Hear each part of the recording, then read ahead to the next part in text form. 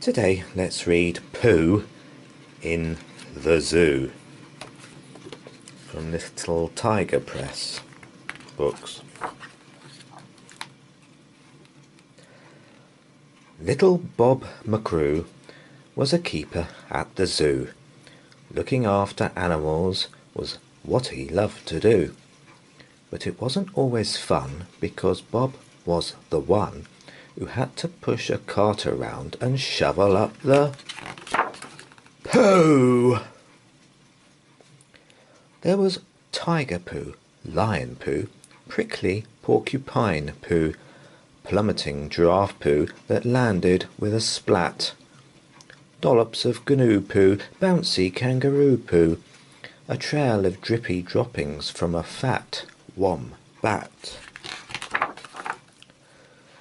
flying bits of bat poo, crikey, whose is that poo, a pongy pat of panda poo steaming on the sand, and Monkey always threw his as fast as he could do his, so no one had a clue where his poo might land.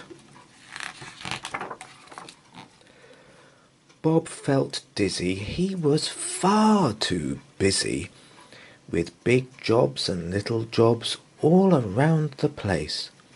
Then he slipped on a banana while mucking out iguana, and it ran off with a very greedy grin upon its face. The lizard caused hysteria inside the cafeteria, climbing on the counters, eating everything he saw.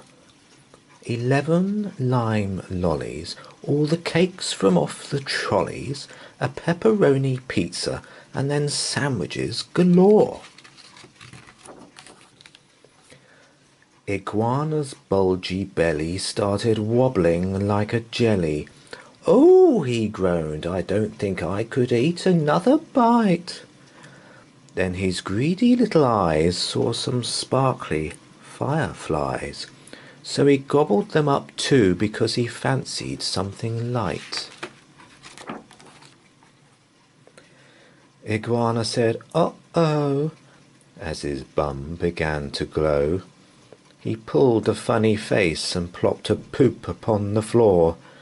But Iguana's jaw soon dropped when he saw the poop he'd plopped, and he ran back to his cage where Bob was waiting by the door.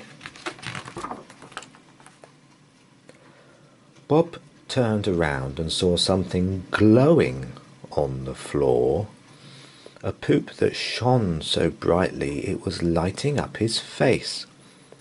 "No creature in this zoo has ever done a glowing poo," he whispered to himself. "It must have come from outer space." Soon everybody knew about the new poo in the zoo, and people flocked to see the interplanetary poop. Then a man in a cravat and a sparkly blue top hat said, "Hello there, Mr. Zookeeper. My name is Hector Gloop." "I'm like you," said Hector.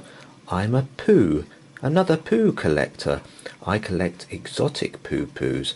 I've got quite a big selection. I want the world to see how amazing poo can be. Please climb aboard my poo museum. I'll show you my collection. I've got a pile of yeti poo, and some that's like spaghetti poo, a smoking pile of dragon poo. They're very hard to find. A mammoth poo in ice. Oh, and this one's very nice. It's a massive pile of poo-poo from a dinosaur's behind. I've got huge poos, tiny poos, crusty poos, and shiny poos. Every kind of poo-poo you could ever wish to see. Well, I've got some dodo doo-doo, but not a glowing poo like you do. Oh, I've simply got to have it. Will you sell your poo to me?"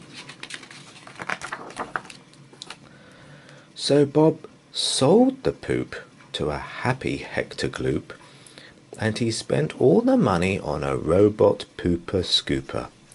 Well, it whizzes round the zoo and it picks up all the poo, and for Bob and all his animals life is super duper.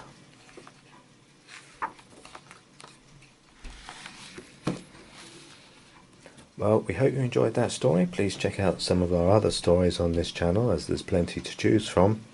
Please do give a thumbs up and please do subscribe. Take care.